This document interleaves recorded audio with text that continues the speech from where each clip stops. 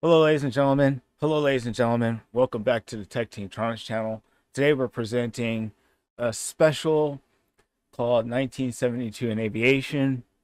And what you see before you is kind of what was going on at the time, like all kinds of crazy stuff. And I want to lead in with this. First at 5, we're following breaking news in the Lehigh Valley. A man is in FBI custody right now, accused of trying to bring an explosive device onto a plane.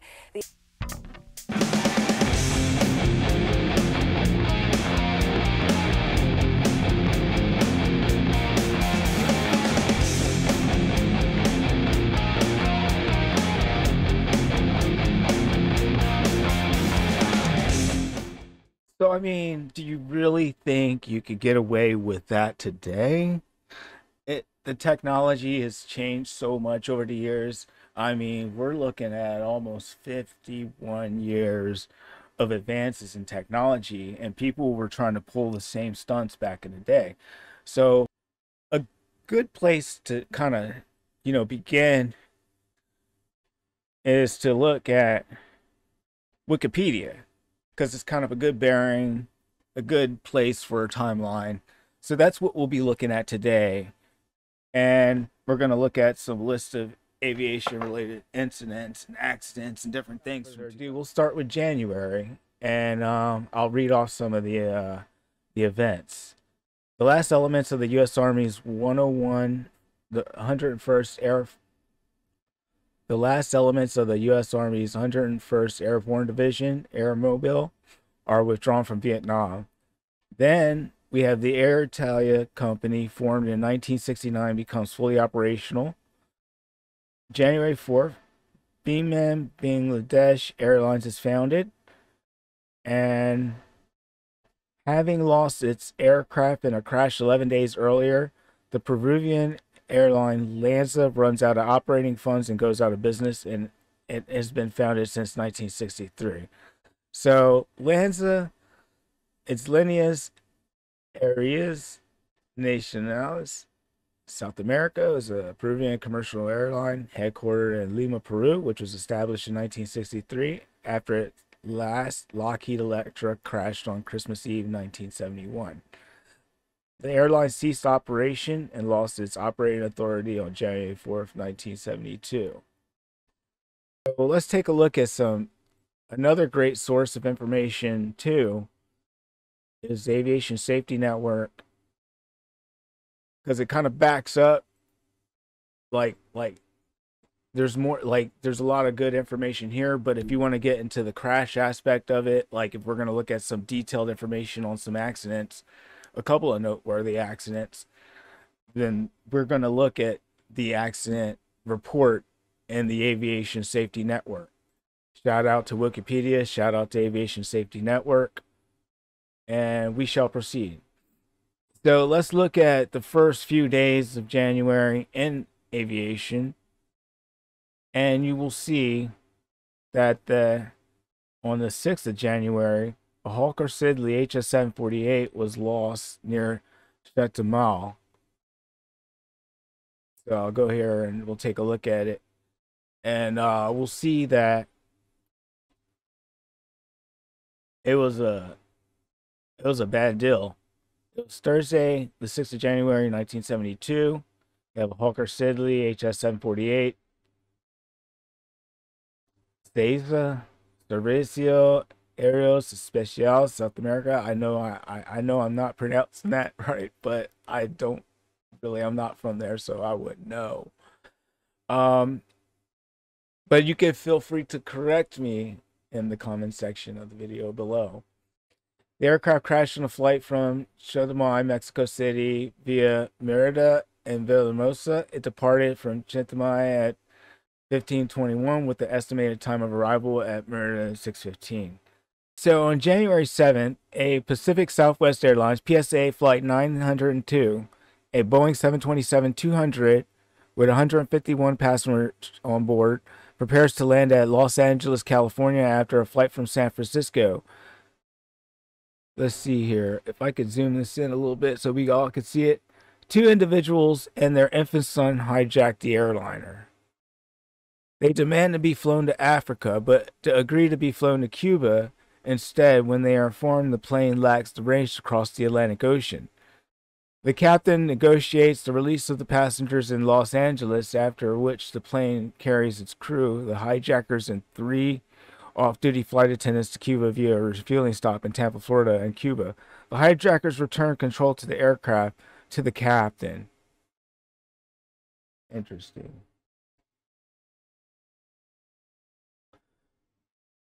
So they just gave the plane back. They couldn't win, and they gave the plane back. Let's see. As we see here, we don't have a full article on it. So moving on. Billie Jean Hurst hijacks a Brain of Flight 38 at 7:27 with 102 passengers on board during a flight from Houston to Dallas. After arrival at Love Field, Dallas, he releases the other 94 passengers, but holds all 7 crew members hostage, demanding to be flown to South America during a standoff with police. Eventually, the crew escapes, and police storm the airliner and arrest him. All right, it's January 19th. Flying a United States Navy F-4J Phantom II fighter of Fighter Squadron 96 VF-96 off the attack carrier USS Constellation, Lieutenant Randy Duke Cunningham and Lieutenant William Irish Driscoll are a RIO officer, radar intercept officer, shot down North Vietnamese MiG-21 fighter. It is the first air-to-air victory by an American aircraft over Vietnam since March 1970. So there was a lot of war going on, a lot of air-to-air combat. I mean, and more or less you have, it's not happening like that today, but it could very well happen, as we all know, with what's going on in the world. All right, moving on to January 20th, 2 months after the celebrated hijacking of Northwest Orient Flight 305 by an unidentified man who becomes popularly known as D.B. Cooper, Hughes Air West Flight 800 becomes the target of a copycat hijacker. After boarding at McCarran International Airport in Las Vegas, Nevada, 23-year-old Richard Charles LaPointe claims he has a bomb while the plane is on the taxiway and demands $50,000 in cash, 2 parachutes, and a helmet. When his demands are met, LaPointe releases 5.51 Reno, Nevada-bound passengers and 2 flight attendants, after which the DC-9 takes off and flies towards Denver, Colorado, followed by 2 United States Air Force F-111 fighters. Without a coat and cowboy boots, LaPointe bails out of the plane's lower aft door over the eastern plains in northeast Colorado in mid-afternoon. The parachutes he had been given were high-visibility ones secretly equipped with emergency locator devices, and he sprains his ankle on landing, making it impossible for him to move. He is apprehended a few hours later with minor injuries and very cold. The plane with the 2 pilots and the flight attendant aboard lands safely at Denver Stapleton's International Airport at 2:55 p.m.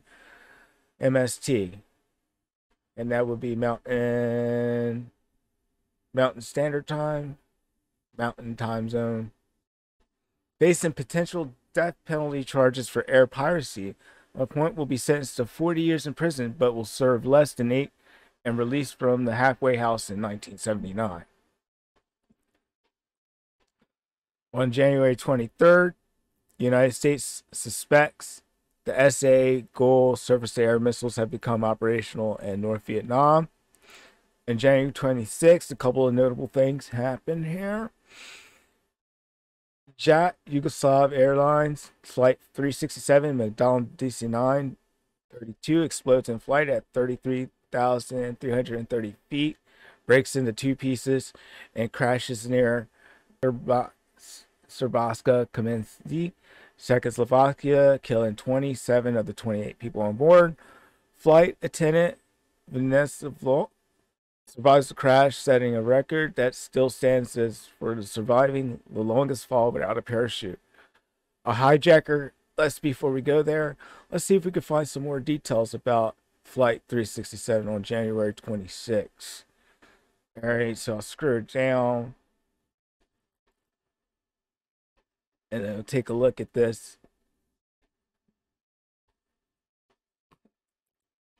So the accident investigation report completed and information captured Wednesday, January 6, 26th of January 1972.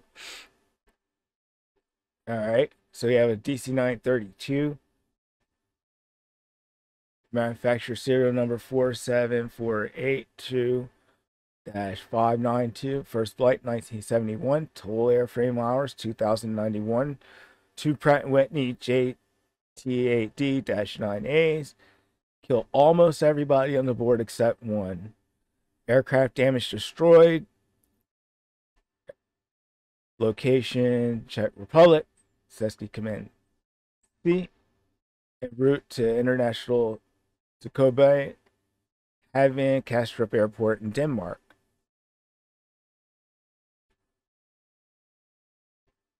All right, so it was headed to Croatia. So, what caused this in-flight explosion to happen?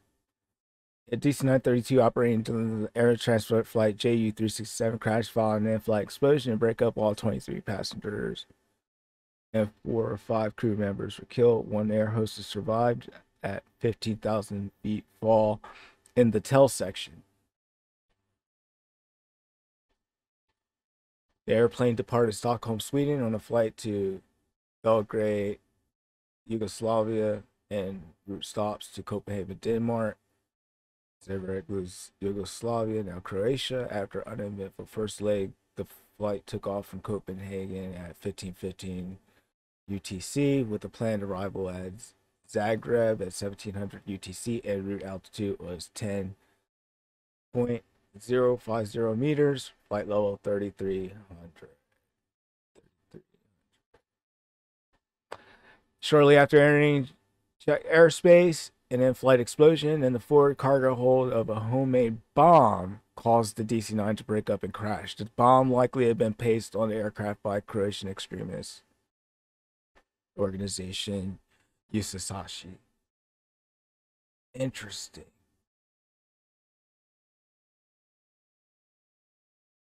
So, wow. That's fascinating. And there's more, stuff that you could, if you want to research this further, you could go to the places that I went to, then you could look into this a lot further. All right, so hijacker commandeers Mohawk Airlines 452, a Fairchild Hiller FH227B. For those, it's one of those. With 47 people on board, flying from Albany, New York to New York City, and demands ransom. He forces the airliner to land at Dutchess County Airport outside of Poughkeepsie, New York, where he is shot and killed while trying to escape in the getaway car. January 27th, 1972. Civil aviation in Canada is halted by a strike by air traffic controllers. I'd like to get more information about that, but I don't have that available at this time. So we'll check that out. Man. All right.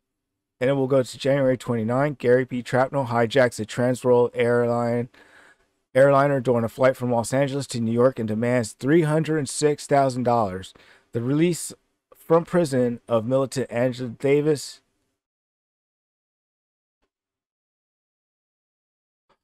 And a conversation with President Richard Nixon. A FBI agent shoots and disarms him, and he is in prison. In a separate incident in 1978, his wife Barbara Ann Oswald will die in an attempt to free him using a hijacked helicopter, and his daughter Robin Oswald will hijack another airliner in a failed attempt to get him released. Wow. So in that month, I mean, can you imagine, like, it's so different. It's such different times. It's wow. It just boggles my mind that some of the stuff that they pulled off, it just was crazy. But they didn't succeed. But it was like in the airlines, it was kind of a built-in uh process, or it was part of their a disruption of process that they had to deal with in the day. So moving on, in February, Airnav New Mexico changed its names to Air Mexico. Air Mexico, for those that don't know, is a flag carrier of Mexico, based out of Mexico City. Operates scheduled services to more than 90 destinations in Mexico, North, South, and Central America, and the Caribbean, Europe, and Asia. In February, off the coast of Maine, a U.S. Navy Air Marine Countermeasures Unit participates in amphibious warfare exercises for the first time. February 4th, Biman Bangladesh Airlines begins flight operations using a single Douglas DC-3 to provide domestic services. February 5th, Aeroflot and Lufthansa jointly opened services between Moscow and the Soviet Union at the time, and Frankfurt, Rhine, West Germany. Continuing on, the U.S. National Aeronautics and Space Administration, NASA, and de Havilland, Canada, extensively modify a C-8, one of those, for stall experiments, short takeoff and landing experiments. And February 10th, Biman Bangladesh airplane, the only plane, a Douglas DC-3, crashes, and during a test flight, less than a week after it began flight operations. Let's take it back. Let's take a look at February 10th and get more details on this. So it was 10th of February. It was 10th of February, Thursday in 1972. Biman Bangladesh Airlines, registration unknown, training. So it was a training flights. Also, in these days, there wasn't the jet simulator technology wasn't all there, so they had to actually take the planes out and fly them for real and do the patterns and work the flights and everything like that to get their hours up. And in some cases, some mishaps happened and they lost the plane in training flights. So that, you know, was that I remember that happened a couple of times from what I've read. All right. So on February 19th, a male passenger armed with a hand grenade attempts to hijack an Alias Aviation SE-210 Caravel. It's a French jet airliner produced by Sud Aviation, developed by SNCASE in the early 1950s. Made its first flight May 27th, 1955. Okay, with 37 people on board flying from Cairo, Egypt to Amman, Jordan, and demands to be flown to Libya. 2 security guards on board the airliner overpower him, and the plane lands safely in Amman. So, interesting. On February 22, Lufthansa's Flight 649, a Boeing 747-200 flying from Tokyo, Japan to Frankfurt, Main, West Germany, is hijacked during the New Delhi, India, Athens, Greece leg of the flight and forced to divert to Aden, the People's Democratic Republic of Yemen, where all 182 passengers and crew are released the next day in exchange for $5 million in ransom. Wow. The February was a short month. Always is a short month, except for once we get a leap year. I bet.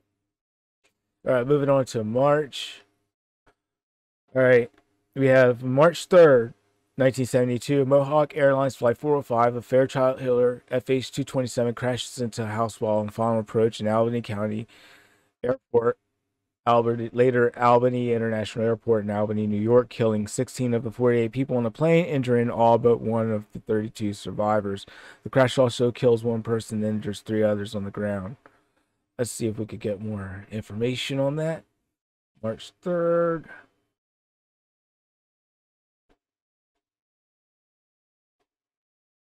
Let's see here.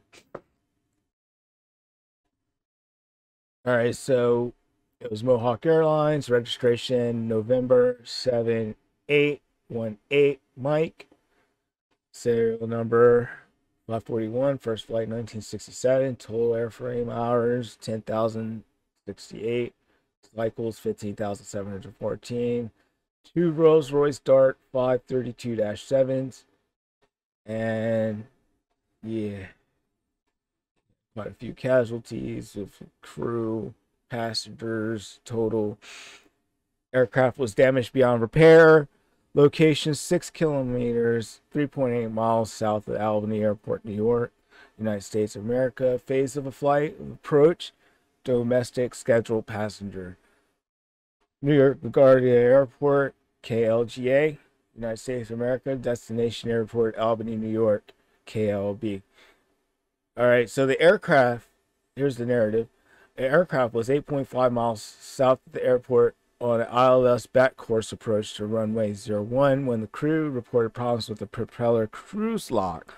The prop could not be feathered, and the aircraft struck a house at 3.5 miles short of the runway. The probable cause was the inability of the crew to feather the left propeller in combination with descent of the aircraft below prescribed minimum altitudes for approach. The board is unable to determine why the left propeller could not be feathered.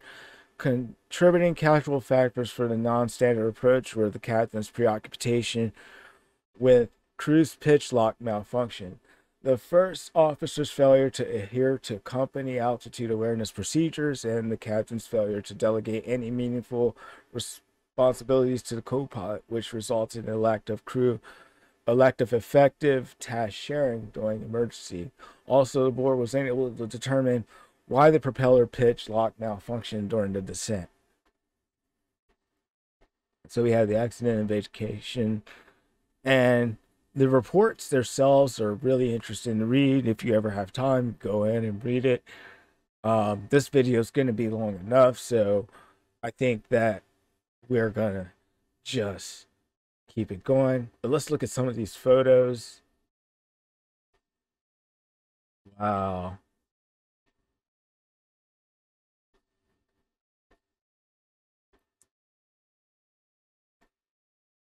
Wow. So that is something else. So let's go back to 1972. And on March 4th, Biman Bangladesh Airlines inaugurates its first international route using a single Boeing 707 to provide service between Bangladesh and London. On March 7th at Tampa International Airport in Florida, Edmund McKee pulls a revolver on National Airlines ticket agent. National Airlines was a U.S. major operator that operated from 1934 to 1980. It was headquartered in Miami. So that's National Airlines. It was a ticket agent helping passengers board National Airlines Flight 67, a Boeing 727, with 24 people aboard, and takes the agent hostage, saying he wants to hijack a jetliner. He's escorted aboard and demands to fly to Sweden. The captain informs McGee that the airliner lacks the range to cross the Atlantic Ocean and convinces him to release all the passengers and steps outside to continue negotiations. Once McKee exits the aircraft, security personnel overpower and arrest him. Then, moving on, as Chalk's International Airlines Grumman G-73 Mallard refuels at Watson Island, Florida, during a flight from Miami to Bimini with 5 passengers and crew of 2, Joseph Teron Bennett and James William Bruton of the Black Liberation Army hijack it and demand to be flown to Cuba. A chalk mechanic gets a pistol out of his car, intending to shoot out the plane's tires, but the hijackers shoot and wound him. After the pilot refuses to start the engines, the hijackers shoot him. Also, he jumps from the aircraft, followed by 1 passenger. With 4 passengers still aboard, Bennett and Bruton forced the co-pilot to fly them to Havana, which, after bumping into a Grumman Goose parked beside it at Watson Island, the Mallard barely reaches with its fuel tank almost empty. Cuban authorities arrest the 2 hijackers and allow Mallard and its passengers and co-pilot to fly back to the United States the next day. Bruton will be killed in an armed robbery in Jamaica in 1975, while Bennett will return to the United States secretly in 1982 and will not be arrested until 1983, I guess, in the United States. Wow. And then on March 9th, American aircraft recorded their 100th protective reaction strike of the strike of the Vietnam War against enemy surface-to-air missiles and anti-aircraft artillery sites. On March 11th, a hijacker commandeers Alitalia sled Aviation SE-2 tank Caraval, flying from Rome to Milan with 36 people on board, and forces it to fly to Munich, West Germany. March 12, Tunis Air and Société de Tunis de Air. Tunis Air is a national airline in Tunisia, formed in 1948. It operates scheduled international services to 4 continents, based in Tunis Catledge International Airport. All right, it takes first delivery of Boeing aircraft, the Boeing 727-200. March 14th, Sterling Airlines Flight 296, a Caravel crashes into a mountain ridge near Kalba and the United Arab Emirates, killing all 112 people on board. It remains the deadliest aviation accident in history of the nation. So it was March 14th, so we'll take a look at that. Get some more details about this. All right, we have the SUD Aviation SC-210 Caravel 10B3, Sterling Airways, registration OYSTL, serial number 267, first flight 1970, total airframe hours 6,674. Sterling Flight 296 was a charter service from Colombo, CMB, Sri Lanka to Copenhagen, Denmark. Refueling stops were planned at Bombay, India, Dubai, and Ankara. And after a 1-hour stopover at Bombay, the flight took off from Dubai at 15:20 UTC. An IFR flight plan was submitted for Airway R19, containing 5 reporting points. The en route altitude was flight level 310. All reporting points were passed ahead of schedule. At 17:25, the crew received current Dubai weather information, which showed a wind from 40 degrees, 8 knots, 10 kilometers visibility, and 5 out of 8 clouds at 2,000 feet. At 17:42, the flight contacted Dubai approach and reported on the 084 radio of Dubai VOR. The approach controller told the crew to expect descent clearance at 17:55. However, at 17:49, the crew radioed approach control requesting an immediate descent as they were 95 nautical miles out, unknown to the crew, and the actual position was 162 nautical miles from Dubai. Now you got to imagine the technology at the time. It wasn't digital; it was analog. So you could kind of see how this mistake could be made. The controller cleared the flight down to 4,000 feet and reported the runway 30 and 12 were both available. The flight replied, "We will see if we can make it straight in on 30. At 17:56 hours, the flight reported descending through flight level 135. The controller replied, "We cleared DO," and that's the Dubai VOR, at 2,000 feet at Dubai at 1016 millimeters. 1016 MB, report 2,000 feet, field in sight. In conditions of darkness, the flight crews likely spotted the city lights of Fujairah, Gurafa, and Kalba during descent, assuming these were the lights of Dubai.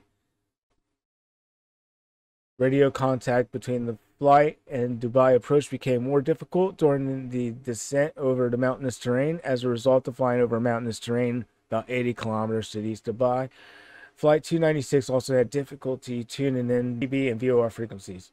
Descent was continued until the plane struck the mountain ridge at 1,600 feet.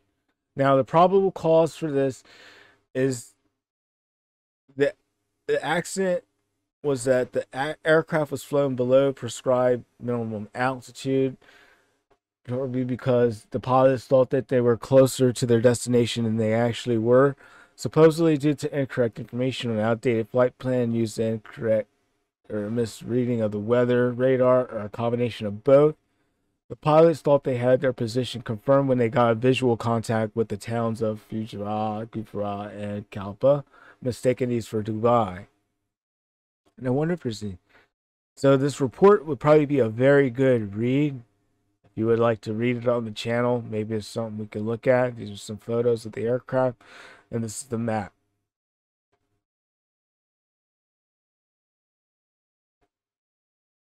All right.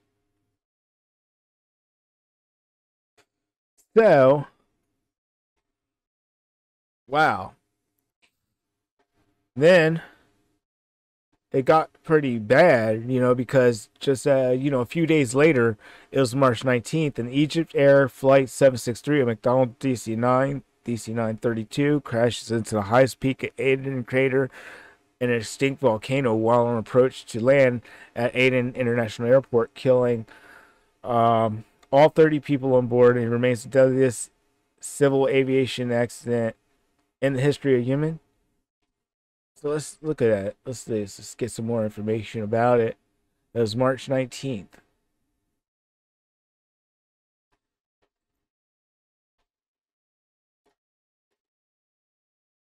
So you have our DC-932 NX Adria Ever Permet, Egypt, leaves from Egypt Air. Regiment manufacturer serial number is 47,503, line number 587, first flight 1970. With the total airframe hours of 3,465, with 2 Pratt & Whitney JT-AT-9 engines. All crew and passengers were lost. Aircraft is destroyed, written off, damaged beyond repair. At the location, 7 kilometers, 4.4 miles southwest of Aden International Airport, ADE, Yemen approach. The phase of the flight was the approach international scheduled passenger flight. Departure airport, Cairo International Airport, Egypt. Destination airport, Aden International Airport, Yemen. Flight number MS-763. Crashed into the Sham Mountains while on visual approach to runway 8. And you'll see this controlled flight into terrain, CFIT, come up a lot. And these mountainous crashes in 1972, which is really interesting. All right. So we go to late March. The commander-in-chief of the Soviet Air Force visits North Vietnam, and apparently leading to an improved North Vietnamese air defense tactics, which will be observed between April and September. March 31st, in response to North Vietnamese Eastern offensive, South Vietnamese against South Vietnam that began on March 30th, the United States begins a series of deployments codenamed Constant Guard, in which a large number of U.S. Air Force, U.S. Marine Corps squadrons returned to bases in South Vietnam, Thailand, and the U.S. Navy aircraft carrier presence at Yankee Station in the Gulf of Tonkin increases from 2 on March 30th to 6 by late spring. As you can see, I'm here in the video now, and I didn't know that I had it on a different screen back, but we're going to continue on with 1972. We're in April, and we're looking at April 1st in 1972. BOAC, which was the British Overseas Airways Corporation. It was a British state-owned airline created in 1939 by the merger of Imperial Airways and British Airways Ltd. It continued to operating overseas services throughout World War II after passing of the Civil Aviation Act of 1946. And then you have British European Airways, formerly British European Airways Corporation. It was a British airline that existed from 1946 until 1974. They merged to create British Airways, the flag carrier that we recognize today. Tunis Air inaugurates service to Tunis London route using a lease 707. For those that don't know, Boeing 707 is an American long-range narrow-body airliner, the first jetliner developed and produced by Boeing Commercial Airplanes, developed from the Dash 80 prototype, first flown in 1954. And April 2nd The United States Air Force Lieutenant Colonel Gene Hamilton is the only survivor of a six-man crew of a Z-6B destroyer after a North Vietnamese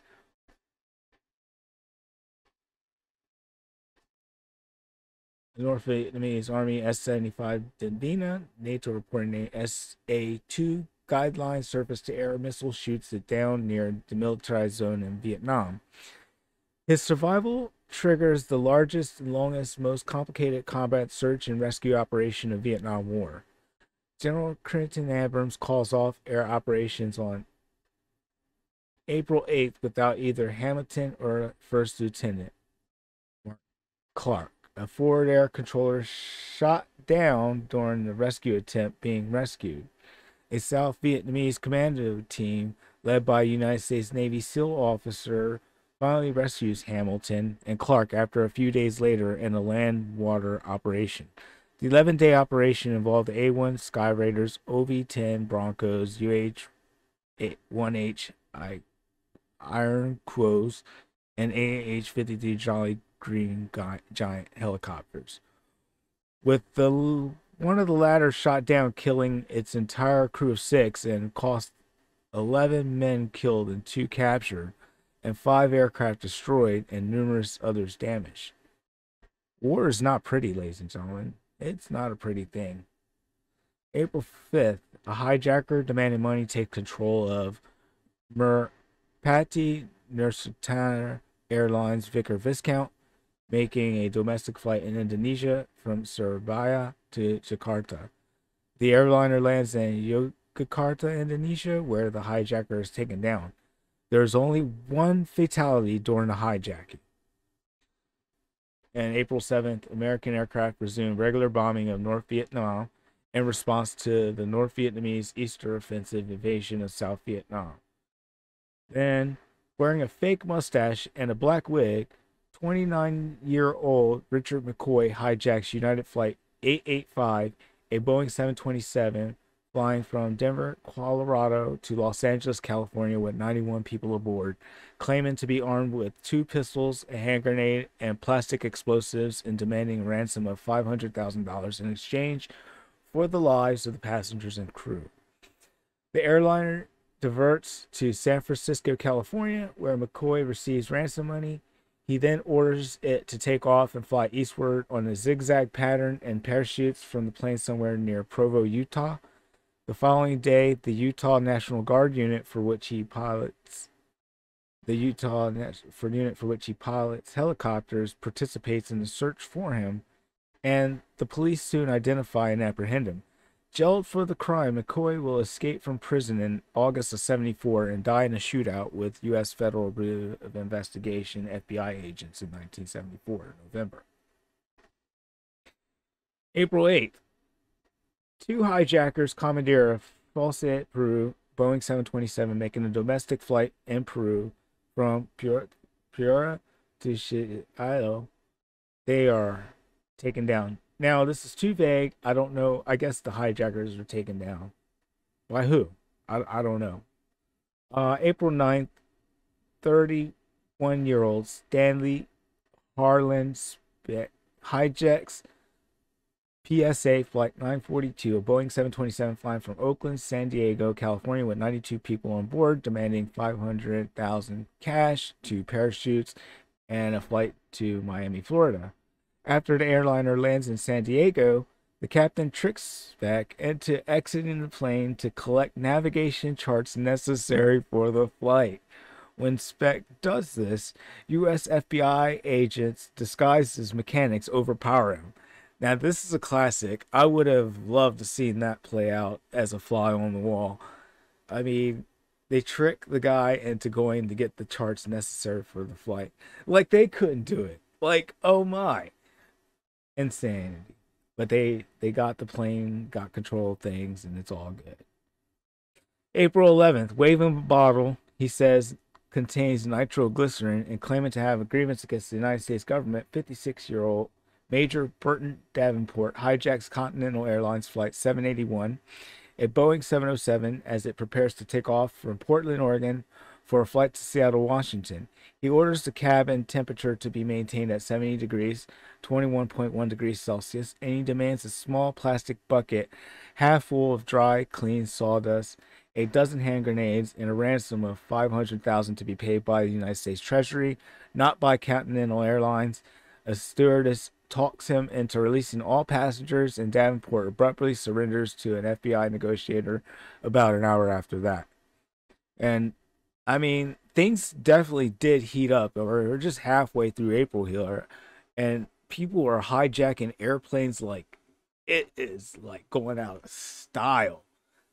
So, on April 13th, using an unloaded 22 caliber pistol, 36-year-old Richard Chavez Ortiz hijacks Frontier Airlines Flight 91, a Boeing 737-200 flying from Albuquerque, New Mexico to Phoenix, Arizona, with 31 people on board, and orders it to fly past Phoenix and land at Los Angeles, California, where he plans to make a statement about the injustices he had experienced in the United States since immigrating from Mexico. At Los Angeles International Airport, he releases the plane's passengers, and after journalists come aboard the airliner, he makes a rambling 34-minute speech while wearing a pilot's hat complaining about police brutality, racism, and education policy. Then he hands the gun to the plane's pilot, apologizes for the day's inconvenience, and surrenders quietly. So he just wanted to have his say. He just had something that he had to say, and he wanted to be heard, and he commandeered and, pirated a 737-200. Wow. Bet you a lot of people weren't impressed with that.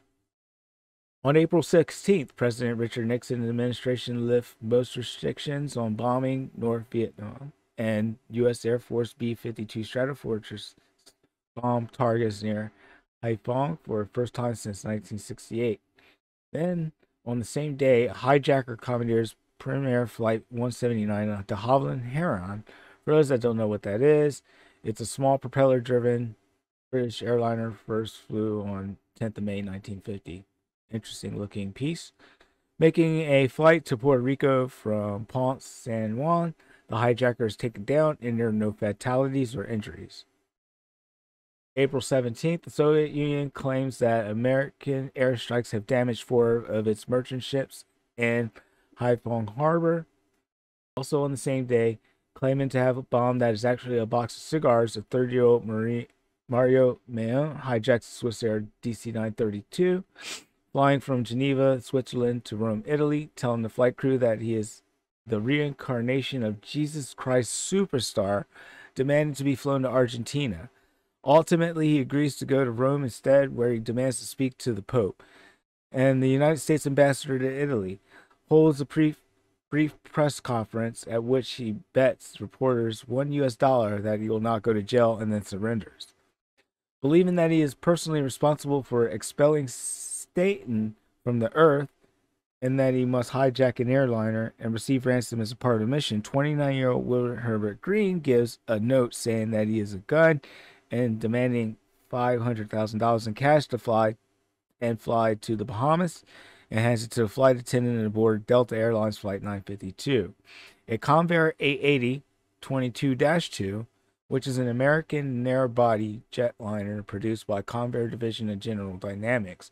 It was designed to compete with the 707 and the Douglas DC-8 by being smaller but faster in a niche that failed to create demand.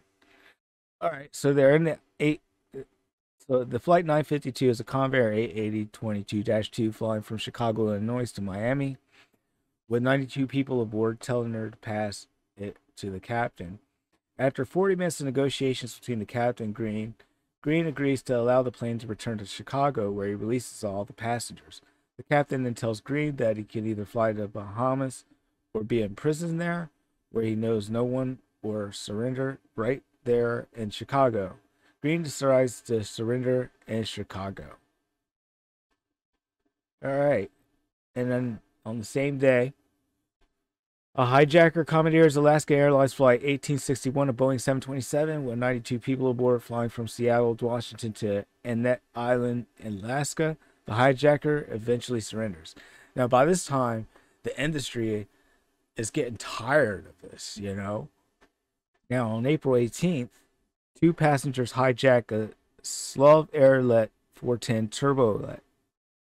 The L-10 4 turbojet is a twin-engine short-range transport aircraft manufactured by the Czech aircraft manufacturer Let Konus, often used as an airliner. So this plane with 16 people on board during a domestic flight in Czechoslovakia from Mariansky Lansky Prague, demanding to be taken to West Germany. After they shoot and wound the pilot, the airliner diverts to Nuremberg, West Germany, where the hijackers request political asylum.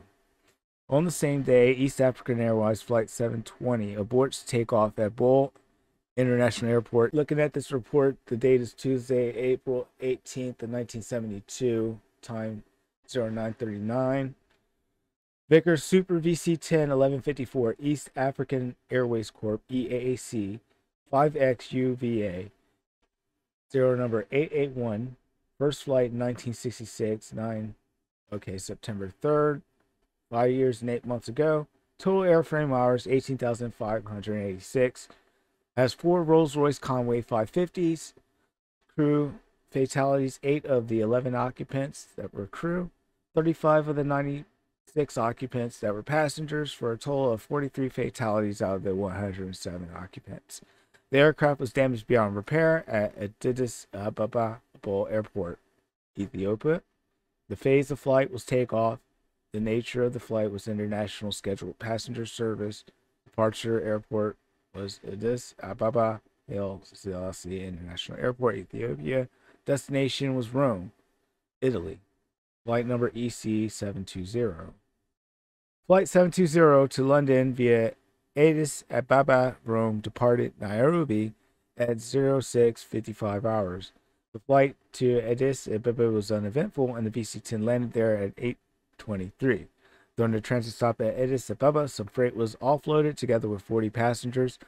15 passengers joined the flight, and the aircraft was refueled. Startup clearance was given at 9:21 hours, and the aircraft taxied out 6 minutes later via the Eastern Taxiway for takeoff on runway 7. The tower advised the aircraft that the wind was 5 knots in a variable direction. At 9:32 hours, the aircraft was backtracking to the point of takeoff. The pilot reported a number of dead birds on the runway. He requested that these birds be removed before the aircraft took off. A fire truck was dispatched to take care of this. The aircraft continued to backtrack down the runway and turned in the pad at the end. It then lined up on the runway and stopped short distance of the threshold at 9:38:40. The tower cleared the aircraft for takeoff. Shortly thereafter, the aircraft passed the midpoint in the runway just below V1 speed. The nose wheel ran over a steel jacking pad. Ooh. This jacking pad belonged to a Cessna 185 that departed 4 hours and 40 minutes earlier. The pad punctured the right-hand nose wheel tire. A loud bang was heard. Severe vibration was felt on the flight deck almost immediately after the nose wheel tire had burst. The nose of the aircraft rose momentarily, then came down. The crew decided to abort the takeoff. The engines were throttled back and reverse thrust was selected. The aircraft continued down the runway, veering slightly to the right. Then the number one rear main tire burst. Just before the aircraft reached the end of the runway, it veered slightly to the left, ran approximately parallel to the center line. After crossing the storm drain located in the runway at right angles to the center line, the aircraft became momentarily airborne as it left the lip of the embankment on 6 and the runway as late. As it did so, the left outer ring of the aircraft struck the lattice tower, forming part of the approach lighting system of runway 25. This ruptured the number 1A fuel tank and released fuel, which promptly ignited. 60 meters beyond the end of the runway, the aircraft fell heavily onto the lower ground. 10.6 meters below the runway level, it broke up immediately. Impact sliding a short distance came to rest and caught fire. The probable cause was the accident was due to a partial loss of braking effort arising from incorrect assembly on part of the braking system, as a result which the aircraft could not be stopped within the emergency distance following a properly executed abandoned takeoff procedure. So if I'm understanding this correctly, the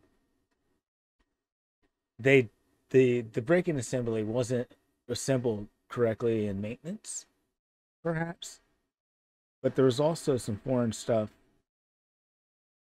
foreign object on the runway. What a shame. And that's the map. All right, back to 1972. On April 19th, the North Vietnamese Air Force aircraft bombed U.S. Navy ships at sea, the only such attack during Vietnam War. Two MiG-17s caused minor damage to a guided missile light cruiser, USS Oklahoma City, a heavy damage to a destroyer, USS Higbee.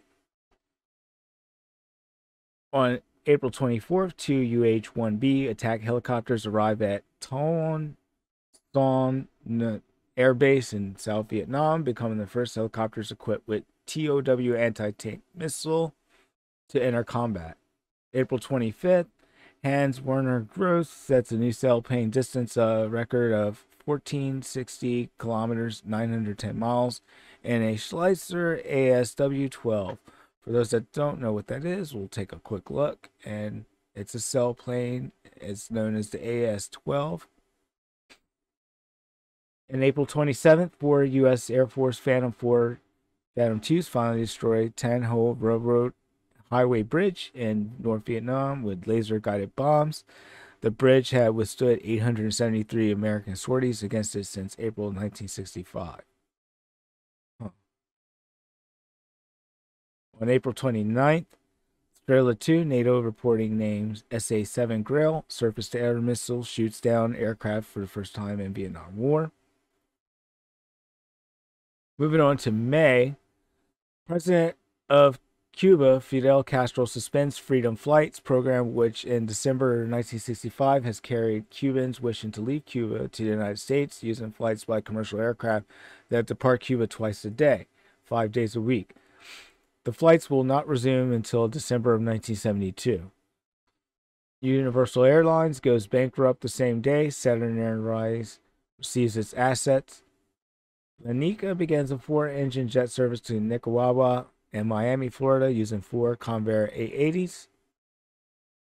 On May 3rd, 4 hijackers take control of Turkish Airlines Douglas DC-932. With 66 passengers on board, the domestic flight in Turkey from Ankara to Istanbul, demanding the release of prisoners.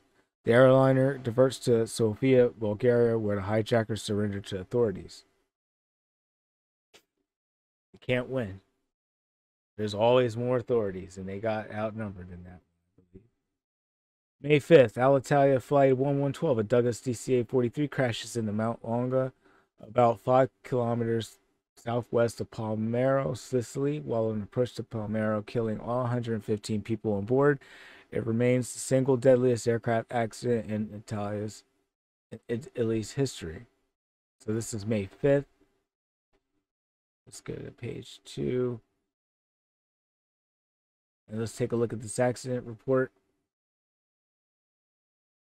So it's Friday, May 5th, 1972. We have a Douglas DC-843 from Alitalia, IDIWB, MSN 45625, line number 144. First flight 1961, had 4 Rolls-Royce Conway 508-12 engines. All occupants aboard, no survivors. Aircraft damage destroyed, written off, damage beyond repair. At location 5 kilometers, 3.1 miles southwest of Palmero, Italy. Crash site elevation is 610 meters, 2,001 feet. Phase, the flight was approached, domestic scheduled passenger service, and departure airport was Rome, coming to Palmero. So it crashed into Mountain Longa at an altitude of 2,000 feet, 300 feet below the top, while on a nighttime approach to Palmero. Weather at the time of the accident included broken cloud layer of 3 out of 8, cumulus at 1,500 feet, and a visibility of 3 miles. The crew did not adhere to the established procedures. The aircraft was named Antonio Pigfetta. Let's see. Not good. And this is another controlled flight into terrain. And we witnessed, we've read about a couple of these throughout the year.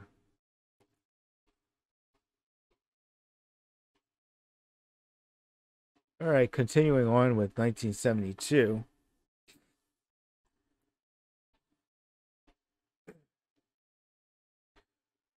Recently drafted into the United States Army, desperate to avoid serving in the Vietnam War, and claiming to be a member of a paramilitary group fighting against U.S. imperialism, 20-year-old Michael Lynn Hansen pulls out a .38 caliber Smith & Wesson revolver aboard Western Airlines Flight 407, a Boeing 737-200 with 81 people on board, flying from Salt Lake City, Utah to Los Angeles, California, and demands that it fly him to North Vietnam. After the plane lands in Los Angeles, where he releases 11 passengers and changes his mind and orders it to fly him to Cuba, the plane stops for 50 minutes at Tampa, Florida to refuel, then proceeds to Havana, Cuba, where Hansen asks Cuban soldiers to come aboard the airliner to get his luggage for him. And the funny thing is, they come aboard and they actually arrest him. Like, who is he to tell them to get their luggage for him when they're like, no, we're going to arrest you, bud.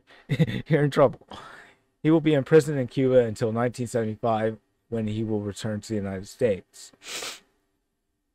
And on the same day, May 5th, 49-year-old Frederick Hanneman hijacks Eastern Airlines Flight 175, a Boeing 727 with 55 people on board, from Allentown, Pennsylvania to Washington Dulles International Airport, Virginia, and demands a ransom of $303,006 parachutes.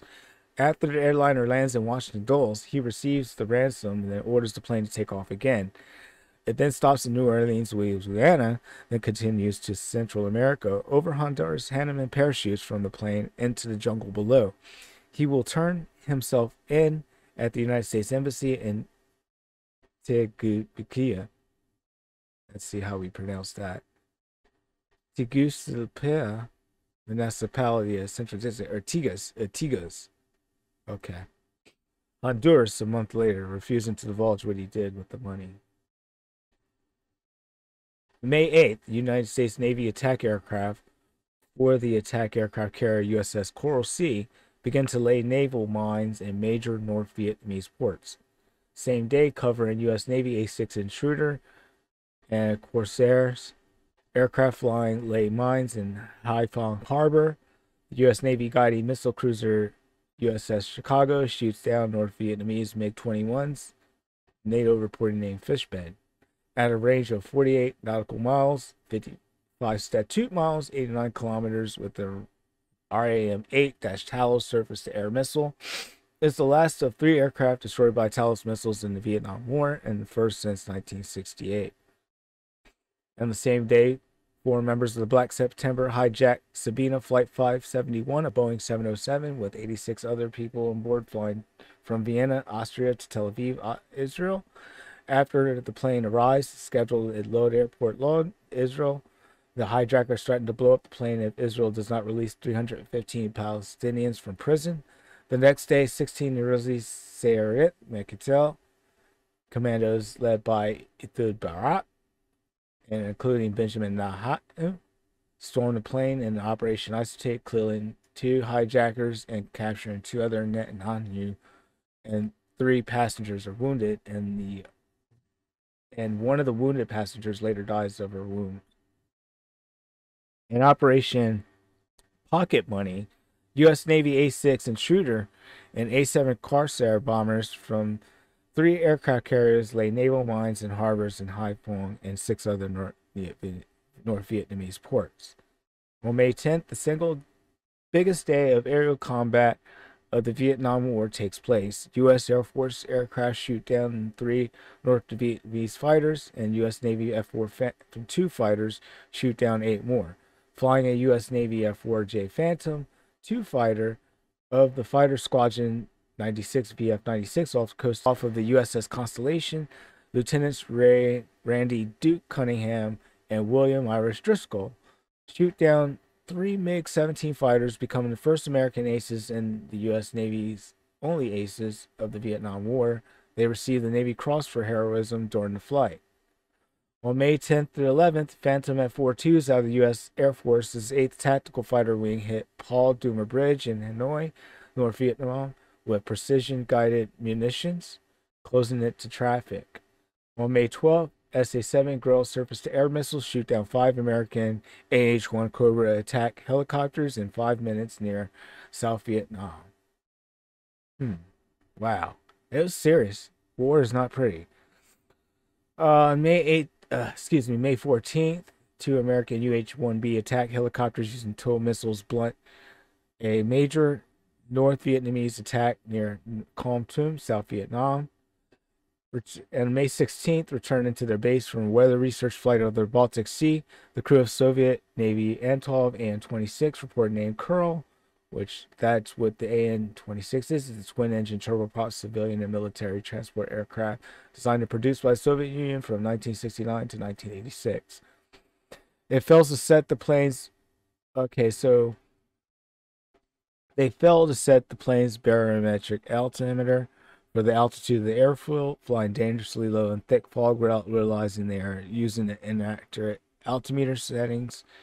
They crash into the kindergarten at Svetslorsky, a coastal resort, Kaliningrad Oblast, Russia, located in the coastal Baltic Sea. Wow. All 8 people on the plane die, as do 2 adults and 2 children on the ground. Let's see if we can track this down.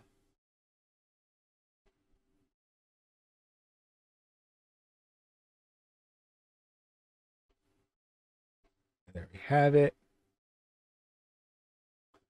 So, all occupants aboard and were killed. There are 25 fatalities on the ground.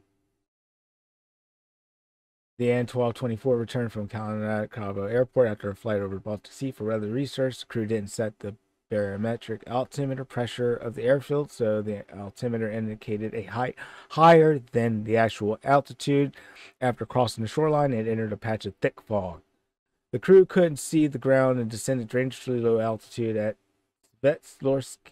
They reported an indicated height of 150 meters, and the wing collided with a pine tree on the upslope at a height of 42 meters. The aircraft then crashed into kindergarten 200 meters further, killing 25 persons on the ground, as well as 6 crew and both passengers. Wrong altimeter setting. Control flight into terrain has come up and struck again. And here's the map.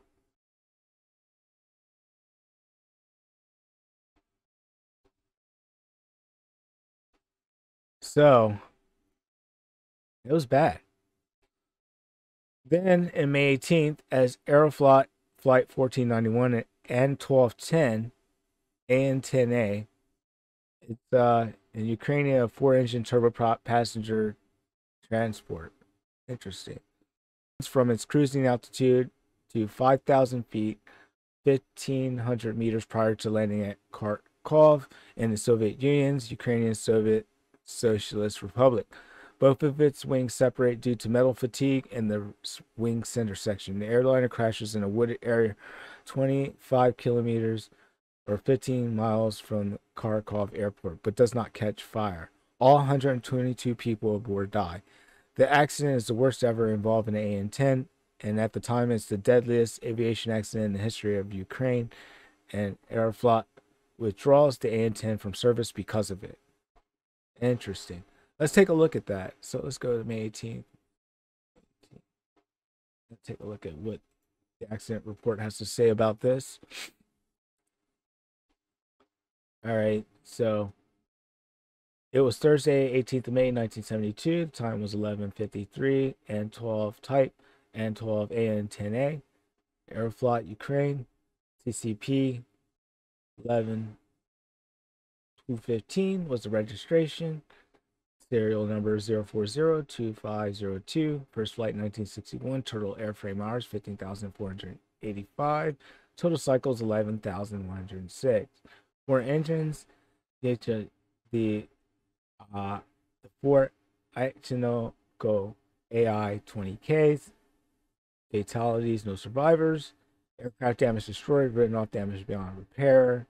Happened 24 kilometers, 15 miles from Kharkov Airport in Ukraine on the phase of a flight and approach, domestic scheduled passenger service. So here's the narrative. For flight 1491, the Antov 10 was operating a flight from Moscow to Kharkov. The airplane had started its descent from cruising altitude, and the crew had been cleared from a descent to 5,000 feet. During the descent, a structural failure caused both wings to separate from the fuselage, causing the fuselage to crash into a wooded area. Weather was fine with 5,000 to 7,000 feet cloud base and a visibility of 5 miles. Wind was calm. Aircraft had logged about 15,483 flight hours with a total of 11,105 cycles. The airline ceased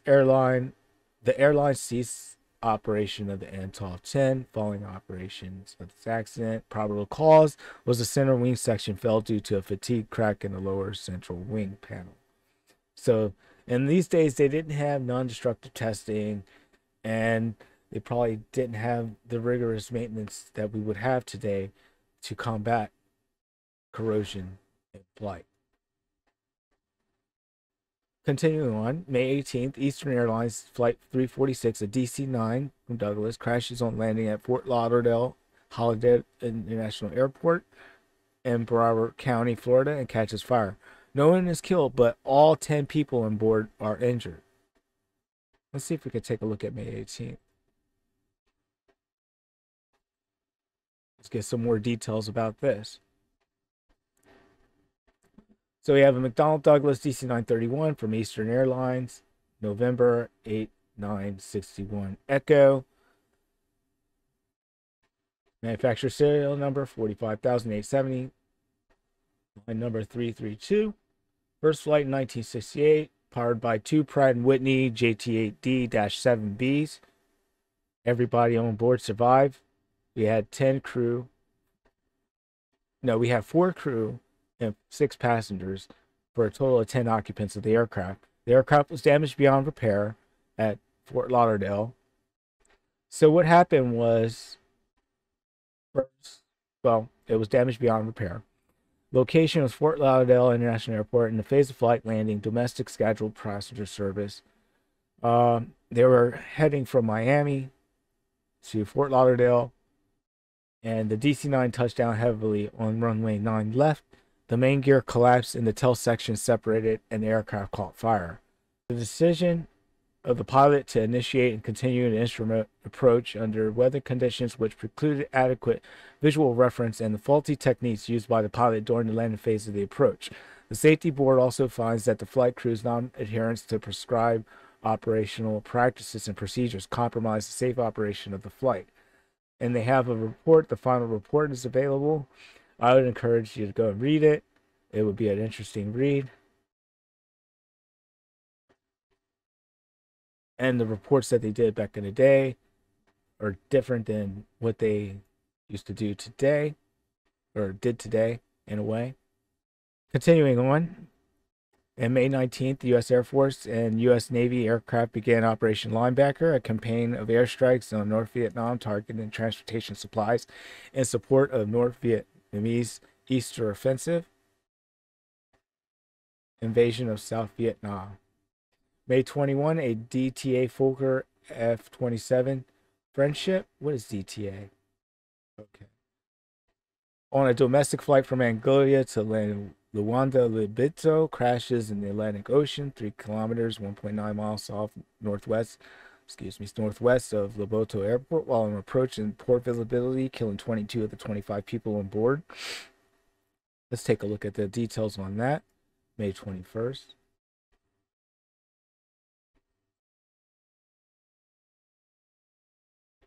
Okay, what we have here is a Fokker F-27 Friendship 200 DTA. Registration CR LLD. Manufacturer serial number 10,439. First flight 1970. Total airframe hours 3,828. Total cycles 3,224. Fairly new aircraft, I guess you could say, at the time.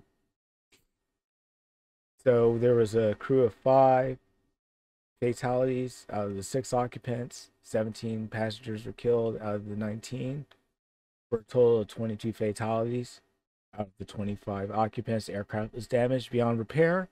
Location was 3 kilometers, 1.9 miles northwest off Loboto Airport, Angola.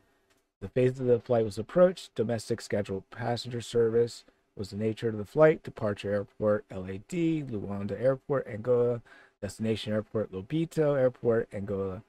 The narrative is that they crashed into the sea while approaching Lobito in conditions below visual minima. The airplane operated on a domestic flight from Rwanda to San Bandera, now Lubango. And here it comes again. Controlled flight into terrain. This time it was into water. So, continuing on, back in 1972. Not to skip a beat, on May 23rd, about 10 minutes after Equatoriana de Aviation, Lockheed Electric takes off from Quito, Ecuador for a domestic flight to Guayaquil, Guayaquil, Guayaquil. How do you pronounce that? Guayaquil. A passenger identified from the passenger manifest only by his surname, Lomas hijacks the airliner, claiming he has a bomb. The plane lands at Quito, where Lomas demands $40,000 and a parachute in exchange for the lives of other passengers and crew. During the 6-hour negotiations, a squad of commandos sneaks into the plane through its baggage compartment, ambushes Lomas, kills him with a machine gun fire. Interesting. On May 24th, two hijackers seized control of South African Airways Boeing 727 with 55 people aboard, flying from Salisbury, Rhodesia to Johannesburg, South Africa. The airliner diverts to Blantyre, where security forces storm the airliner and arrest the hijackers following day. So, the hijackings are continuing. It ain't getting no better, but it's worldwide, you know. These hijackings were happening worldwide in the previous years. I remember as a kid reading encyclopedias about it too. And May 26th, the United States Soviet Union signed the SALT I Strategic Arms Limitation Treaty. On the same day, Cessna builds the 100,000th aircraft, the first company in the world to achieve this figure. Two American UH-1B attack helicopters used TOW anti-tank missiles to destroy 12 North Vietnamese tanks outside of Quang Tum, South Vietnam, allowing South Vietnamese forces to counterattack and secure the city. On May 28th, a hijacker commandeers Olympic Airways Boeing 707, 135 people aboard, making a domestic flight in Greece from Heraklion to Athens, demanding medical treatment and an airline ticket to London. After the airliner arrives in Athens, security forces storm it and arrest the hijacker. Boy, these hijackers are out of hand, aren't they? And it is crazy, you know. On May 30th, acting on behalf of Popular Front for the Liberation of Palestine, 3 members of the Japanese Red Army attacked passengers at Lod Airport in Tel Aviv, Israel, with assault rifles and hand grenades, killing 26 people, injuring 80.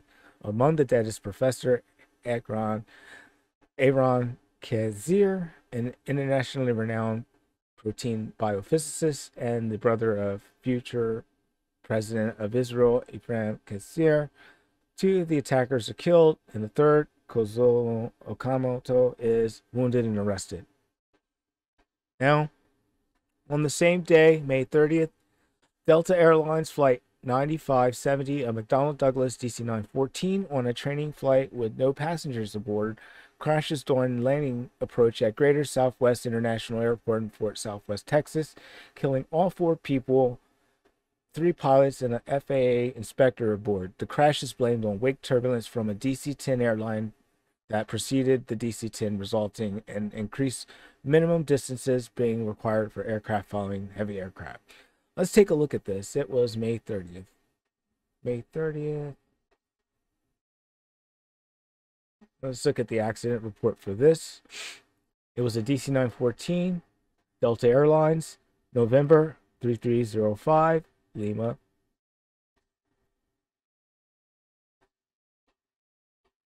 So the serial number was 45700, line number 11, first flight 1965. Total airframe hours is 18,998. Engines 2 Pratt & Whitney JT8D-7s. All aboard were it was just a crew of 4 occupants, and they were fatally injured. Aircraft damaged beyond repair. They were in the Fort Worth Greater Southwest Airport, GSW, on an approach, and the nature of the flight was training. They were going to and from GSW on Delta Flight 9570. An American Airlines DC-10 on a training flight had just performed a touch and go when Delta DC-9 approached runway 13. The DC-9 suddenly began to roll when passing the runway threshold. The right wing struck the runway and the aircraft crashed in flames. Cause is an encounter with trailing vortex generated by preceding heavy jet, which resulted in an involuntary loss of control of the airplane during the final approach. Although cautioned to expect turbulence, the crew did not have sufficient information to evaluate accurately the hazard or the possible location of the vortex. Existing FAA procedures for controlling VFR flight did not provide the same protection from vortex encounter as was provided to flights being given radar vectors in either IFR or VFR conditions. In this accident report, I might go back and read it sometime, would be an interesting read. And these are photos. Let's see, little map, and we'll take it back to 1972. On the same day, a hijacker demanding money seizes control of Varig Lockheed L-180 Electra, registration PPVJL, with 92 people aboard, making a domestic flight in Brazil from Sao Paulo to Port Alger. At Sao Paulo Congonhas Airport in Sao Paulo, security forces stormed the airliner and killed the hijacker. All right. And then we made it to June, which is a lot to it, which I'm going to do in this video. And then we're going to have to break it off into another video to do the following part of the year of 1972. So in June of 1972, aircraft carrier trials of the U.S. Navy's Grumman F-14 Tomcat fighter began aboard the attack aircraft carrier USS Forrestal. North Vietnam begins to use balloons with explosive charges. On June 1st, Continental Airlines inaugurates DC-10 service. On June 2nd, quite a bit happened. U.S. Air Force Phantom 4E, Phantom 2 pilot Phil Hanley scores the first and thus far only supersonic gun kill in history while engaging a pair of MiG-19s. NATO code reporting name Farmer. Fighters over North Vietnam in support of rescue operation to save F-4 Phantom 2 crewman Roger Lochner. Roger Clinton Lochner is a retired colonel in the U.S. Air Force and a former McDonnell Douglas F-4 Phantom 2 Navigator Weapons System officer. Down northeast tonight, 23 days earlier. And on the same day, to protest American involvement in the Vietnam War, hoping to free Angela Davis from prison and transport her to political asylum in North Vietnam, Willie Roger Holder and his girlfriend, Catherine McKee Carroll, hijacked Western Airlines Flight 701, a Boeing 720B, which is American narrow-body airliner produced by Boeing. It's kind of like a sports car 707 as it approaches Seattle near the end of a flight from Los Angeles, claiming to have a bomb in its suitcase or attached case. They demand a ransom of $500,000 after allowing 97 passengers to get off in San Francisco. They fly to Algiers, Algeria, where they are granted political asylum. Later, $488,000 of the money is returned to American officials. On the same day, June 2nd, armed with a .357 Magnum revolver carrying a parachute, 22-year-old Rob Hensey barges into a United Airlines Flight 239, a Boeing 727 with 6 people aboard at Reno, Nevada, preparing for a flight for San Francisco, and demands $200,000 ransom. United Airlines borrows the money from 2 casinos, and Hensey takes delivery of it on the tarmac while holding 2 flight attendants at gunpoint with their heads under a blanket, frustrating a U.S. FBI sniper who cannot distinguish their heads from headies. He then orders the plane to take off, but the engine trouble prevents it from doing so. He boards another United 727, which does take off as it flies over Nevada's Washoe Lake and heady parachutes from the rear door, taking 155,000 of the ransom money with them. He drops the money during his descent and suffers injuries on landing. FBI agents arrest him early the next morning when he returns to his car parked near the lake, which the FBI had had staked out because it had United States Parachute Association bumper sticker on it. On June 3, a United States Navy P-3 Orion crashes into the side of a 2,700-foot, 823-meter mountain near Justified, Morocco, killing all 14 people on board. And let's take a look at that on June 3rd. So what happened was we have here is it was Saturday, June 3rd, 1972. We have a Lockheed P-3 Orion, United States Navy, registration 152-182, serial number 185-5152. First flight 1965. Fatalities, all aboard were fatally injured. The aircraft damaged beyond repair near Justified, Morocco, en route. Departure airport was Rota Naval Air Base, LERT, Spain. Destination airport, Ceuta Bay, Nas, Greece. It crashed into the side of a 2,700-foot mountain about an hour after departure. No further real details on that. Maybe, yeah, they weren't real detailed about the Navy and, the naval crashes. So we'll take it back to 1972 and continue on. On June 5th, on approach to land at Pleiku Airport, South Vietnam, Air America C-46 Commando crashes into a mountain 50 feet and below its peak, killing all 32 people on board. So let's take a look at the details. And again, the CFIT, this crashing into terrain. Let's take a look at this. It's coming up a lot. And we didn't have the technology to avoid the mountains back in the day, such as terrain collision and avoidance systems and that sort of thing. So it was Monday, June 5th of 1972. We had a Curtiss C-46A-45 CU Commando, Air America, registration EM-2, serial number 3460. First flight 1944. It had two Pratt & Whitney R-2800-51s. All aboard were fatally injured. Aircraft was damaged beyond repair in Pleiku, Vietnam, on approach. The departure airport is Hue Bai Airport, VVPB, HUI, Vietnam. Destination airport Pleiku Airport, PXU, VVPK, Vietnam. So basically, the narrative here is that it crashed on approach, killing 3 CL crew, 11 U.S. military, 14 South Vietnamese military, 1 South Vietnamese civilian woman, and 3 CL deadhead mechanics. The C-46 had been en route to Saigon, Ban My Thao, Pleiku, Hue Phan Bai, Ban My Thao, and was to fly back to Saigon.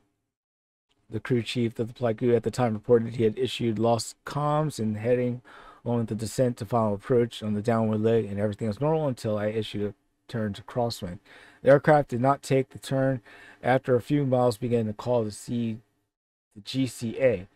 I had made numerous attempts to contact the aircraft on 243.0 and 121.5. I even had airborne aircraft Tower C at Camp Holloway attempt to contact the aircraft, but no avail. At the assigned pattern altitude, the aircraft was below emergency safe altitude and continued eastbound until it struck the top of a mountain peak. The pilot might have attempted to begin to climb out, but did not execute the lost comm instructions. The flying safety officer, USAF Major Mike Perino, was the OIC of search and rescue. He related that the aircraft deviated either right or left a few hundred feet, and he would have missed the peak, but instead the aircraft impacted about 50 feet below the top of the peak.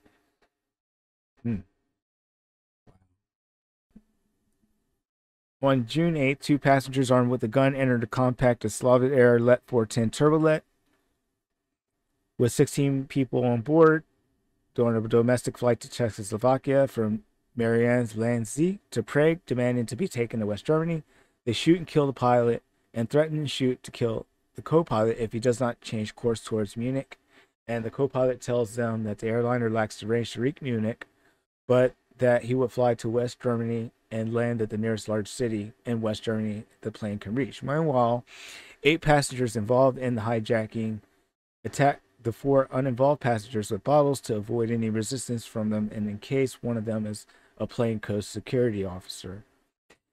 After the hijackers see the factory signs in German and Western cars on the roads below and are satisfied the plane has reached West Germany, the co-pilot lands on the 600-meter, 2,000-foot airstrip at Wilding, West Germany. The hijackers, 7 men and 3 women, one of them an infant, escape, but they are later apprehended. On June 11th, a U.S. Air Force B-52 Stratofortress destroyed a major hydroelectric plant near Hanoi, North Vietnam, using laser-guided bombs.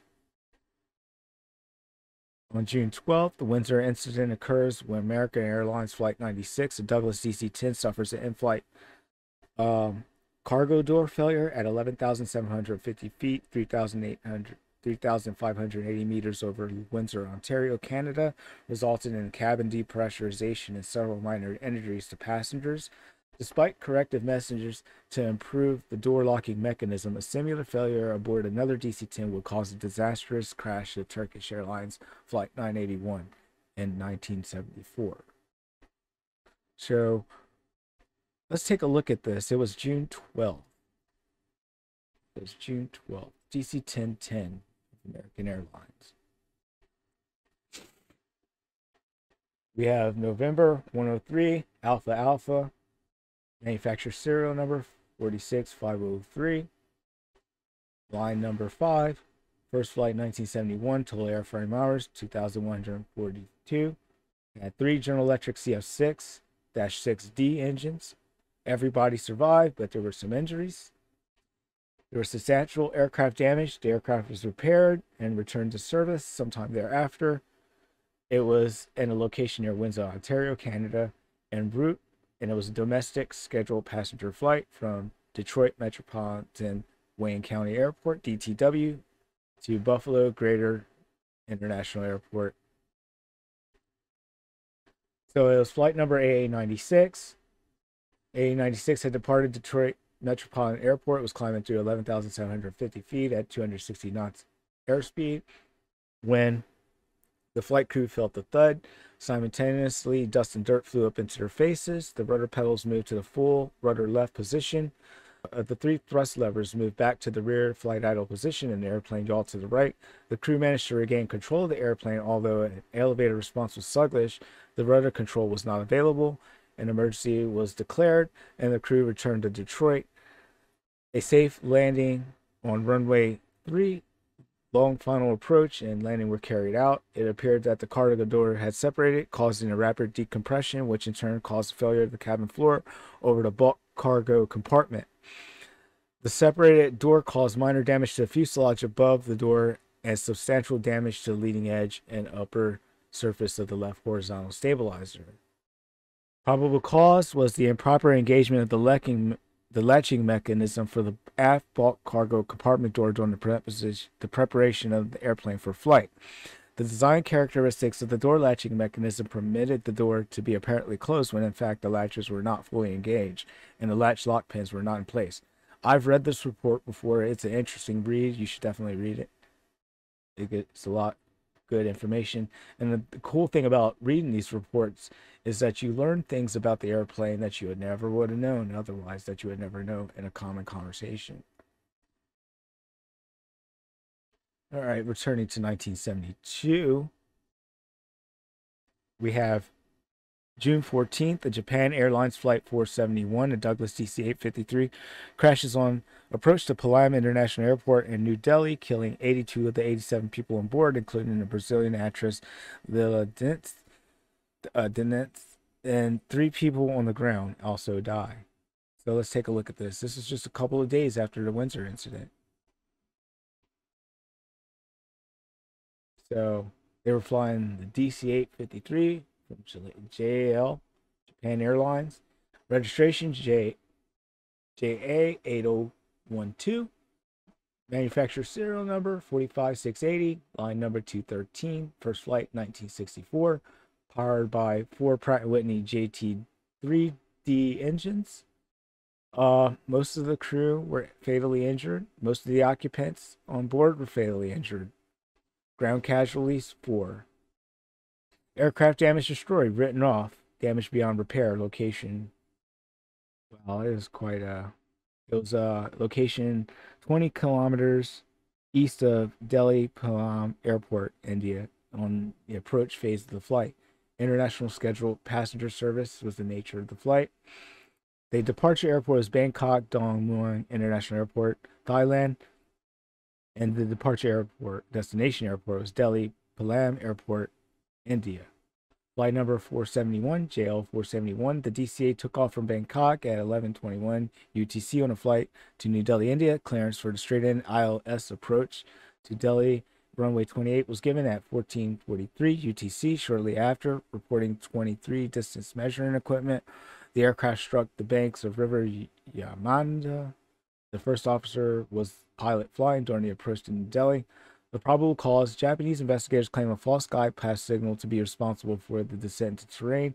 Indian investigators say the accident was caused by a total disregard of the laid down procedures by the crew and abandoning all instrument indications without properly ensuring sighting of the runway. And here it comes again: controlled flight into terrain, this time the ground. And that's the map of the flight, as you can see. And we'll take it back. We'll continue on. 1972 in aviation.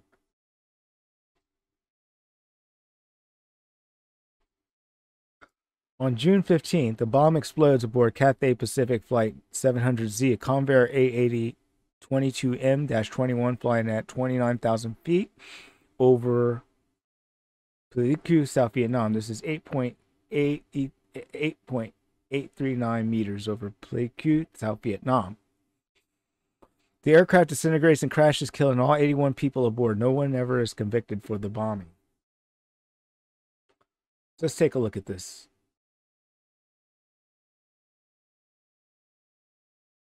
The accident occurred Thursday, June 15th, 1972 at 0559 UTC. We had a Convair 880 22M-21 Cathay Pacific Airways.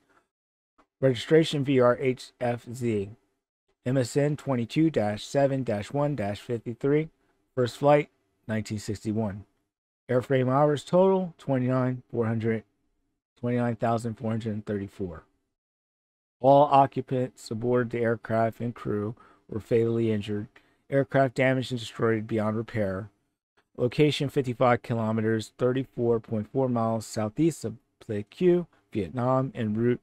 And the nature of the flight was international scheduled passenger service. Departure airport Bangkok to Hong Kong. And the narrative is this: the Cathay flight CX700Z took off from Bangkok at 4:55 UTC, bound for Hong Kong. The flight proceeded normally along Green Airway 67 at a cruise altitude of flight level 290, maintaining a routine radio contact first with Bangkok ACC and from 542 with Saigon ACC. At 5:59, a high explosive device detonated within the passenger cabin center section area. Some of the passenger seats were ejected through a hole in the fuselage. Portions of the fuselage and possibly some seats struck the vertical and horizontal stabilizers, causing severe damage. Simultaneously, the floor of the cabin center fuselage section and starboard wing root disrupted. The CVA-80 lost control, entered a high-speed descent, and broke up. The aircraft crashed in a jungle area, lightly wooded with small trees. It appeared the explosive device was hidden in a suitcase under a passenger seat on the right side near the wing. A police officer whose fiancée and daughter were aboard was charged with the crime. The aircraft broke up in the air. The probable cause is the aircraft broke in the air and caught fire following detonation of a high explosive device within the passenger cabin. Sabotage and loss of control were the classification for this accident.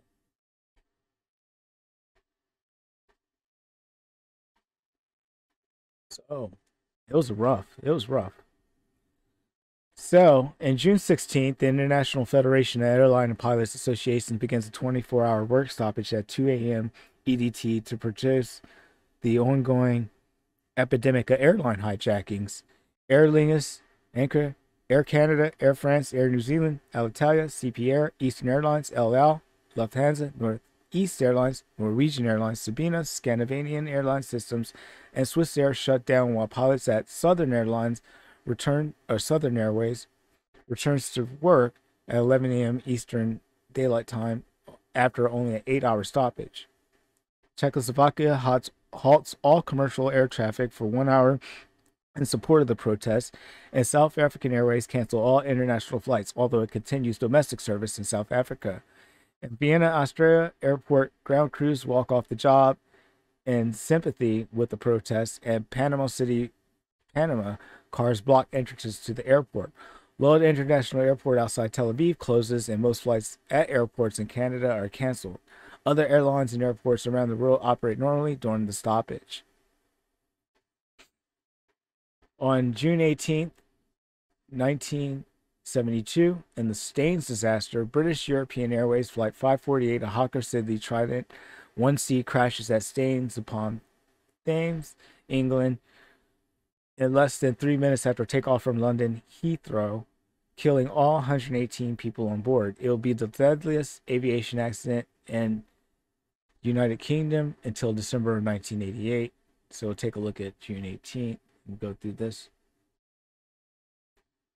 Some more details on it. So it was a Hawker Siddeley HS-121 Trident 1C, British European Airways, BEA, GARPI, manufacturer serial number 2109, first flight 1964, crew of 9, fatalities, all aboard were fatally injured. Aircraft damage, destroyed, written off, damage beyond repair. Location near Staines. On initial climb out, the nature was an international scheduled passenger service. The departure airport was London Heathrow, United Kingdom. Destination was Brussels, Belgium, flight 548. And I mean, there is so much on there. I've seen documentaries on this crash back in the day, and there's one on air crash investigation that's pretty good. I have a couple of them. So what basically happened was that this flight was a scheduled passenger service from London to Brussels. Start clearance was given at 15:39 for scheduled departure time at 15:45. Pushback was not requested until 1600 due to a load adjustment. Clearance to taxi was given at 1603. The HS-121 Trident taxied to runway 28R for takeoff. At 16:06:53, the crew reported ready for takeoff. Takeoff clearance was given. And at 16:08:30, the brakes were released. Now, they had like a procedure for noise abatement that they had to do that was very strict. If they didn't do it correctly, they get a black market on the record. The pilots did.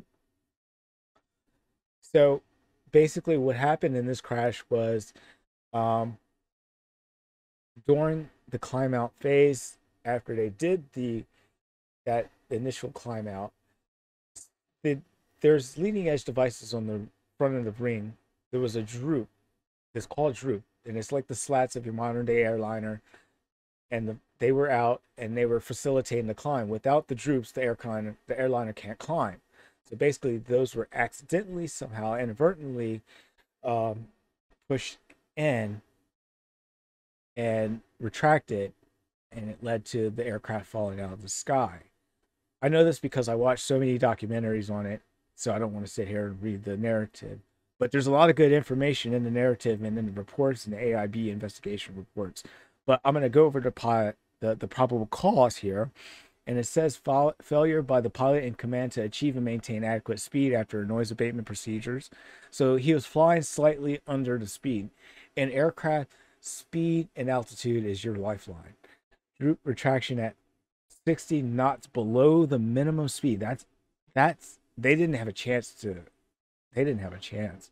Failure to monitor the speed error and observe the droop lever movement. Failure to diagnose the reason for stick pusher operation and warnings. Operation of stall recovery override lever. And factors was aircraft, the aircraft operating officer abnormal heart condition of the captain, which it's hard to say. But I encourage you all to look at this report, look at this infamous crash, look at the reports, read which you can find, look at the documentaries, and come to a conclusion yourself about what the cause of the crash is. Because we didn't have the uh, the black boxes at the back of the aircraft at the time. Um, there's a lot of mystery in this crash. So I'm going to go back to 1972, and we're going to talk about June 20th. There was an airline pilots on June 20th hold a strike, worldwide strike calling for tighter security. So the industry was tired of it. They were done. They were putting their foot down. They were saying, yes, we are going for tighter security. So on June 21st, the French pilot Jean Boulet pilots Air Spatiale SA-315 Lama, which is a helicopter, to a world record altitude for helicopters of 40,820 feet, 12,440 meters. The record still stands. As he begins to descend, his engine flames out. Unable to restart it, he safely auto-rotates all the way to the ground, thus also setting a world record for the longest auto-rotation in history. On June 23rd, traveling under the name Robert Wilson and armed with a submachine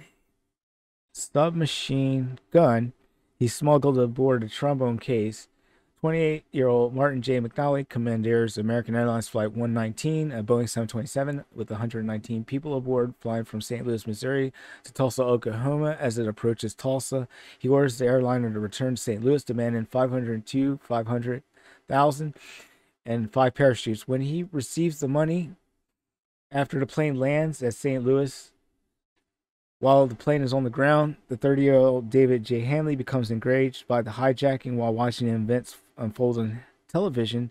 In his lounge of the Marriott Hotel near the airport, he drives his 1971 Cadillac through the airport's fence and smashes it into the landing gear strut under the airliner's left wing at 80 miles per hour at 12:30 a.m. on June 24.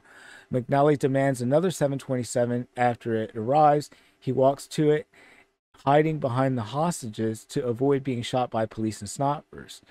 He orders the new plane to take off and fly northeast at 2:50 a.m. on June 24. He parachutes from the plane at an altitude of 8,000 feet, 2,400 meters near Peru, Indiana, with ransom money he has left after giving the flight attendants generous tips, but loses the money and his gun during the descent. He later was apprehended by police.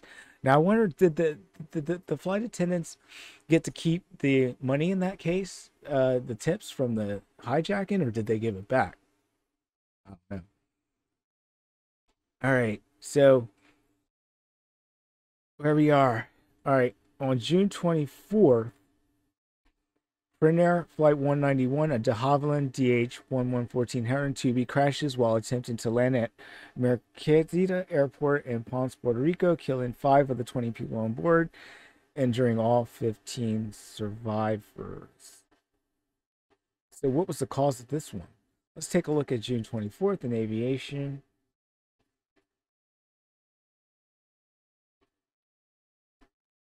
All right, so we have a 114, a de Havilland DH-114. Not the prettiest looking plane, but it is what it is. Registration N554 PR, November 554, Papa Romeo. Manufacturer serial number 14,085. First flight 1955. Total airframe hours 11,364 with 4 Continental IO 520E engines. The crew of 2 were fatally injured. 3 of the passengers of the 18 were fatally injured, for a total of 5 fatalities of the 20 occupants. Aircraft was destroyed, written off damage beyond repair. Location Ponce Marquesita Airport, Puerto Rico. 9 meters, 30 feet. The crash site elevation was 9 meters, 30 feet above sea level. The phase of the flight was approach. Domestic scheduled passenger service, departure airport, San Juan, Islas Verdes, Puerto Rico, Ponce Merced, destination, flight 191. The Heron was over-rotated, lost control, and crashed, while the crew were executing a go-round after trying to land run 20 on 29. The probable cause was the National Transportation Safety Board determines that the probable cause of the accident was loss of directional control during go-around from landing attempt. Control was lost when the aircraft was overrated too low at an airspeed that was too low to sustain flight. The crew's reasons for rejecting the landing are never known and can never be known. Interesting.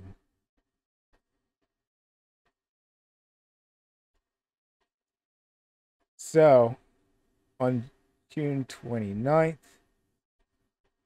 actually, before we get there, on June 25th, Trans World Airlines inaugurates L1011 Lockheed L1011 service with a flight from St. Louis, Missouri to Los Angeles, California. The entire flight from takeoff to landing is made on autopilot. L1011 is that beautiful plane there. On June 29th, after a North Vietnamese surface air missiles cripples its OV-10 Bronco and renders its observer parachute unusable, the U.S. Air Force Captain Stephen L. Barrett remains aboard the OV-10 and ditches it in the Gulf of Tonkin in order to save his observer. Bennett dies, but the observer survives. Bennett will receive the Medal of Honor posthumously for his actions. On June 29th, also, North Central Airlines Flight 290, a Convair 580 with 5 people aboard, and an Air Wisconsin Flight 671. A de Havilland DH-6 Twin Otter carrying 8 people collide over Wisconsin's Lake Winnebago. Both aircraft crashed into a lake, killing all 13 people aboard. And in the interest of time, I'm not going to look at the details because it was a mid-air collision. And mid-air collisions, we didn't have TCAS back in the day, so mid-air collisions were a lot happening back then. On June 30th, American 1972 bombing campaign against North Vietnam has destroyed 106 bridges, all of the country's oil depots, and the pipeline running south demilitarized zone. Due to his strange behavior, also on the same day, due to his strange behavior while checking in for Hughes Air West Flight 775, a Douglas DC-9, Seattle-Tacoma International Airport outside of Washington, 25-year-old Daniel Bernard Carey is flagged as a possible aircraft hijacker and subject to a thorough search, but found to be unarmed. He boards the airplane, which takes off for a flight to Salt Lake City, Utah, with an intermediate stop in Portland, Oregon, with 42 people aboard. About halfway through the flight, he tells the stewardess that he wants $50,000 in a parachute, claiming that he plans to jump out of the plane near Pontello, Idaho. He does not mention having a weapon, so the captain continues to fly to Portland, where the captain orders the passengers to evacuate the airliner. Carey surrenders quietly and is committed to a mental institution. All right, so we've made it through June of 1972. It looks like it's going to take another video or two to get through the rest of 1972. If you like this content, feel free to like, share, subscribe the video, comment below, tell me what you think. This is a slight departure from what we're about, but I was always interested in aviation technologies. And thank you for watching the video. Take care.